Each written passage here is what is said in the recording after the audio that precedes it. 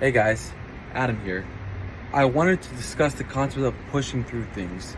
You know, being in the fitness industry most of my life, the concept of hitting a goal, hitting a weight, hitting a calorie burn, hitting an elevated heart rate was an easy thing to understand and to pursue.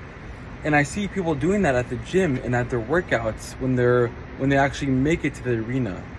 But people are more passive, I've seen, in their own personal lives. They see a great athlete, they see a monumental figure, they see a beautiful lady or person that they're interested in, and I hear nothing but compliments about them, like, oh wow, he's so great, she's so beautiful, I wish I can do this, this, and that. And I look at them, I look at my friends, and I go, what's stopping you? Go for it. You have a goal, you want to introduce yourself, you want to meet that person, approach.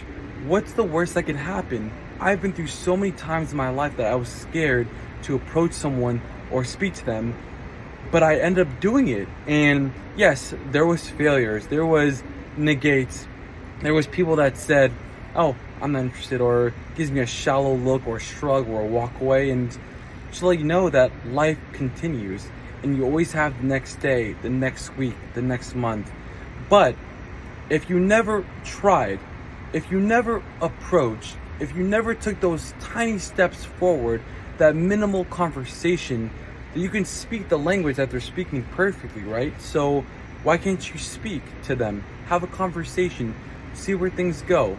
So I would suggest for you to go after these desires, because you may never get it again.